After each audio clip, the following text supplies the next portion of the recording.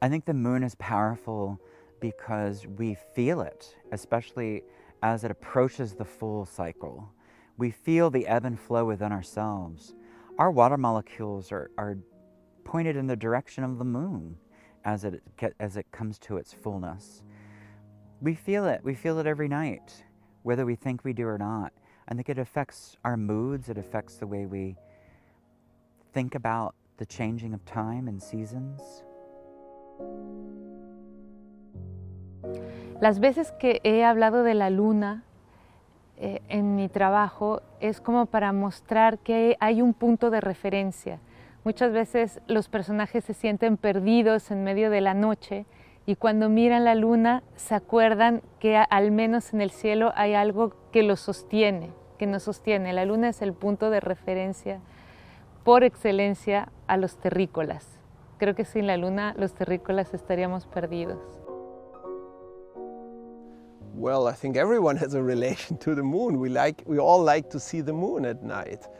It's always weirdly fascinating and comforting to look up and to see the moon. And there's always something slightly strange about the moon because it's a fake sun. I mean, that's how people are always looking at it. I think even in tarot, the moon means lie and defeat. So, and I think the source of that is because the moon pretends to be the sun, but it's not, and it pretends to have its own light, but it doesn't. It's light stolen from the sun. Je me souviens que quand j'étais petite, j'étais persuadée que la lune nous regardait. Parce qu'en fait, quand on regarde la lune, encore aujourd'hui, hein, moi, il me semble tout à fait voir un visage. Donc vraiment, je vois dans les reflets un petit peu plus sombres des yeux, un nez, une bouche, et voilà. Et encore aujourd'hui. Mais quand j'étais enfant, j'avais le sentiment que la lune nous regardait. When I was young, I had a poem about the moon. I read that the moon disappeared or goes away from us every year with 3 centimeters. And for me, it's really fascinated how we are losing the moon night by night with 3 centimeters. This is a fear that I have from when I was 17 years old, let's say. So it's a 30 years old fear about the moon.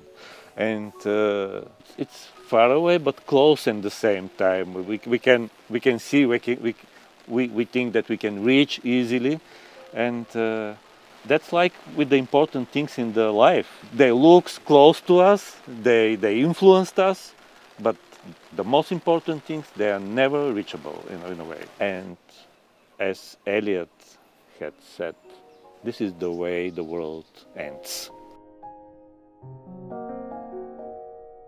Another thing is poets don't sleep. You know, the night is a time for the poet, and there's a moon and not the sun. And in Germany, there is a word also, mondsüchtig. It means addicted to the moon.